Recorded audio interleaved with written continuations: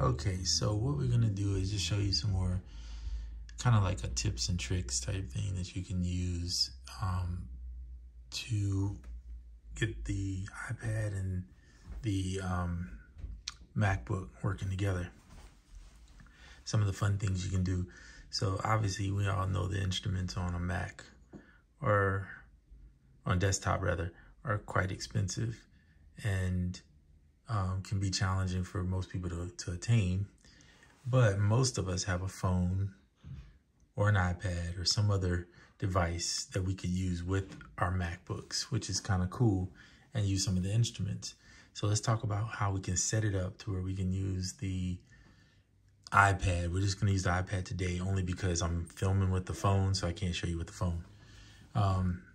So this was a song I'm working on, but this isn't important right now. What's important is up here, this first channel and this one.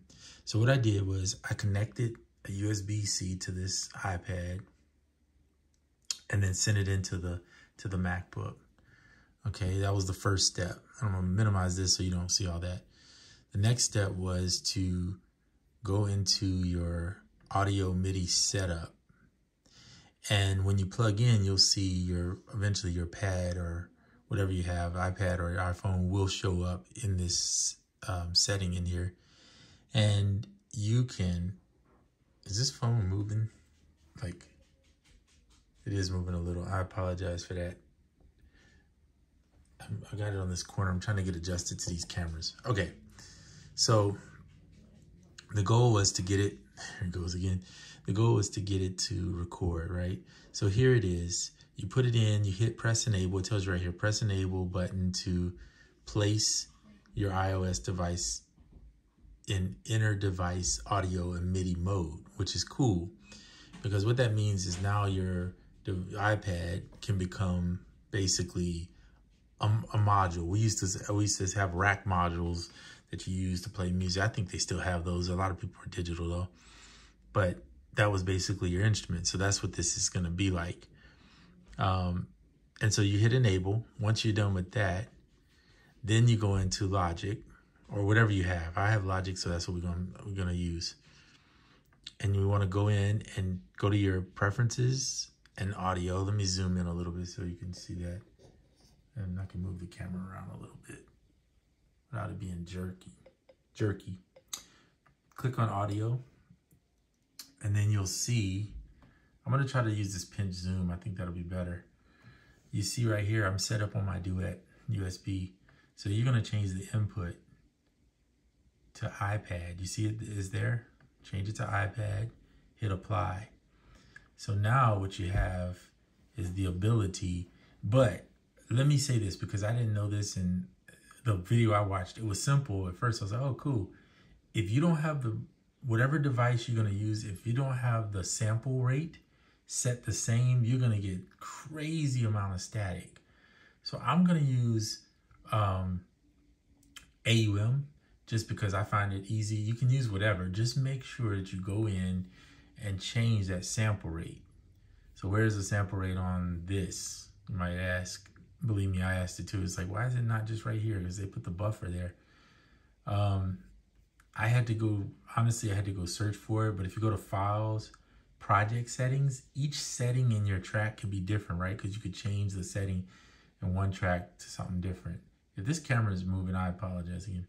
All right, so go into Settings, Project Settings, you can see right here.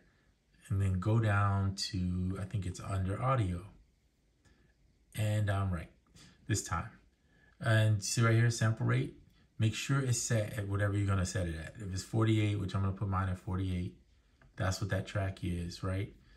Now you need to go over to the other device. So give me a second, I'm gonna zoom out a little bit, see if we can get, I thought I could get it all in one. Maybe I can get it right there. Whatever you're gonna do. So let's start a channel. So I'm just gonna open up an audio channel for right now. And if you look at here, you'll see, let me see if I can zoom in and find a way to move this over for you to see it. Yep, that wasn't cool. This camera thing is not my, obviously, forte, but if you can look, I'll try to turn this way.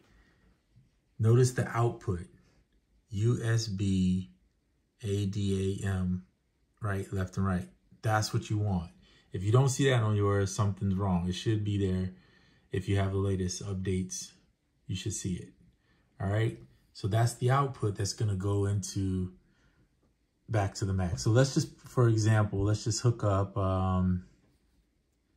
let's do some horns. Let's just do a tenor sax from Swam Instruments.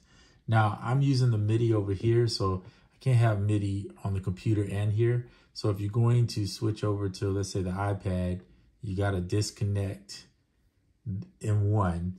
But remember, I have universal audio, right? So I should be able to look at this. I'm going into the iPad without having to move it. And I should be able to throw that away for a second. Open up MIDI emitter device. You guys are about to see my hand. I'm gonna have to put it back in the camera. I was trying not to do that. All right, connect. Yeah, you're gonna see it now because it'll take me a little less time. All right, so now we have it connected over here, and you'll see there it is. Touch there. So now I should better hear it, but it's not ready yet because that's just the step to set the iPad up. Let's get back over here. This phone is all off. Sorry, this picture is looking bad. Okay, so let's go back over here. In order for this to work, you need to set up a track. So first of all, this is good. We hit apply, right? Because now we have an iPad on the input device. Great.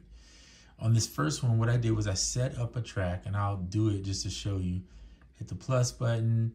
You're going to go software instrument, and you're going to go to utility. See utility down there? Hopefully you can see it. External instrument. Don't mess with stereo. Just go mono for right now.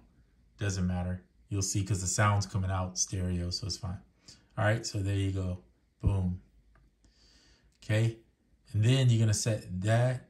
Is going to pop up external. Right now it doesn't say it. I'm going to cancel it because I already set one up.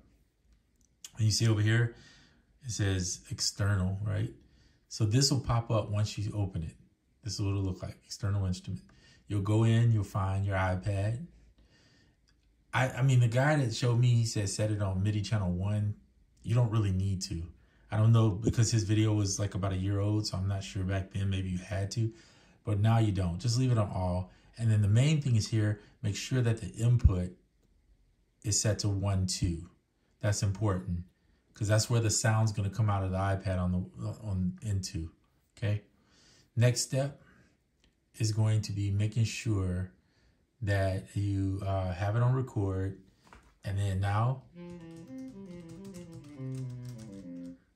I left out a step. I told you about it, but I didn't show you. Just make sure you go into the iPad or wherever you're using and make sure it's set in the settings to 48K if you're going to use 48K on the computer. If you don't, I mean, it will squeal and make some really nasty noises. So what I did earlier, I'm going to show you this. Let's see if I can solo this out.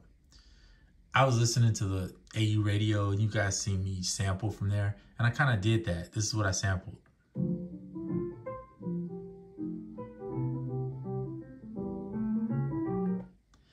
I just was playing it, recording, and that's what popped up. So that's what I got sampled. And to sample it to here, or anything that you're going to do, because remember, it's coming over as audio. This particular track that says external, this is what I was going to tell you. Remember you set it to 1, 2? So now you have to do an audio track. You're going to add an audio track and make sure the audio track right here is set to input 1, 2. It's going to pick up the audio from wherever, is coming through here. So you send it out through the iPad on 1, 2, you bring it into the iPad on this external instrument, and then send the audio from the external instrument, because it'll play through both. Watch. Well, you see it going there because it's routed there. Hold on a second. Let me unsolo this. See it coming there? See when they're both unmuted? But if you press record on this instrument here, it will record literally nothing. This is just like having an instrument in the track, but it's not really recording here. This is just for you to send the output. So you have to set up an audio track and make sure it's 1, 2. All right, so there it goes. So that's what I sampled. But you can see now I can bring in something else. But I don't want this to record it. So what I'm going to have to do is change this now to no input. So if you want a new track, what you want to do is just go right here and then duplicate the one that you already have.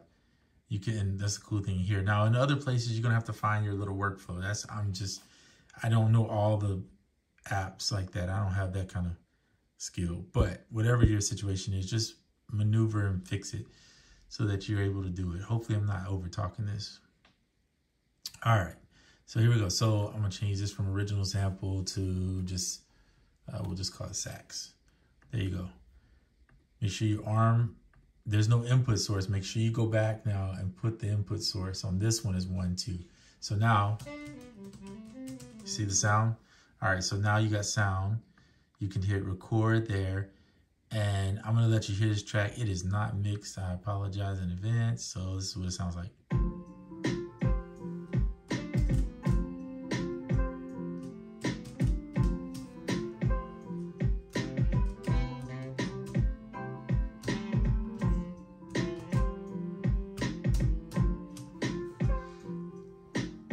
Okay, so you see it coming through. So then if you want to record, just so you can see that it records, just press record. Make sure you armed it over here.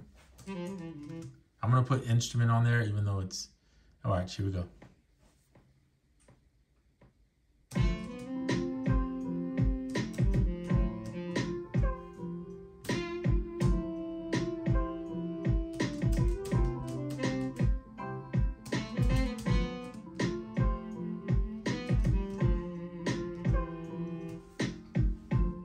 Okay, that was awful. And I don't even have any reverb on that. Usually I would add reverb to the iPad with that to give it a little more life because it sounds kind of dry, but it doesn't matter. The point is just so you can see it works. Okay, so that's a new, it's not new, but it's a new thing that I'm gonna be implementing because I was trying to figure out how to screen record, which I did figure out on the MacBook, but in all actuality, I think this is a better solution because I don't want to have to keep drag dropping MIDI all the time. And if I can just use the instrument straight in and just play, it's like having a real instrument, right? And you just play it into it. And the cool thing is, for some people that are fretting like, well, how am I going to fix it if it's off? Come on, man. We live in a technology world. Click on the flex up here. You see that little thing? It's called flex. Boom. Set it to auto slicing, or if you want to put it at monophonic or whatever, you can just do automatic. I think it goes to slicing. You can go here, click inside, turn on flex here, right? I'm gonna set it to, I don't really want to set it to slicing. I'm gonna see, we're gonna set it to polyphonic. Let's go monophonic.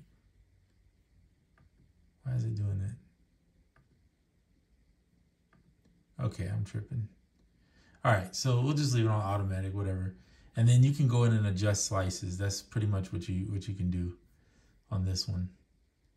So we're here, it's audio. I don't really need to adjust it because I'm gonna throw this away. But you guys can kind of get the point here. If you want to go in and adjust it, go in and adjust it once the flex time is on. Let's do rhythmic. Is it changing? Why is it doing that? Maybe because I have the record on? Anywho. So you'll see it's in there. If you want to just do something like cut a part off or delete something in there, go to File. I'm not here trying to teach you Logic. That's weird. All right. I think that's everything. I think here's the flex tool right there. Why is it not populating on here? Okay, anyway, I don't know why it's having a moment here. We're not doing speed. Oh, you know what? Maybe I have, because I have flex there. There we go.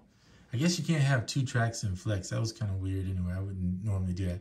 All right, so here you go. So let's go here. Yeah.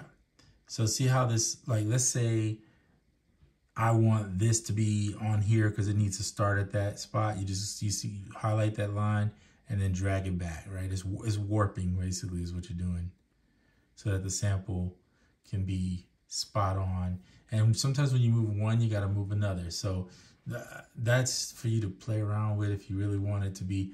I really don't like my stuff perfectly on. I like it off a little bit. That's kind of natural, the way it should be. It's like I played the instrument, right? But if you really bad timing or something, and maybe if you wanted to do drums, I may try that another time. And I keep waving my hand in front of the camera. Apologies for that too. If you're doing drums and you're off on something and you want to do drums, like use Koala from the iPad into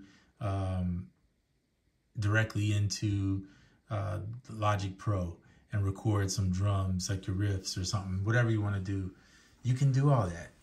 Now that you know how to hook up the iPad or the iPhone to your computer, I mean, you're set. You got cheaper instruments and you got Logic so you can manipulate or whatever you need to do. Anyway, you got the best of both worlds, as they say, and it's pretty cool. I'm going to turn off Flex. I'm going to get rid of this sample. Obviously, it needs to be recorded the right way. I'll do that later. It's not important. But I hope this video was helpful. I hope you got something from it that you can use.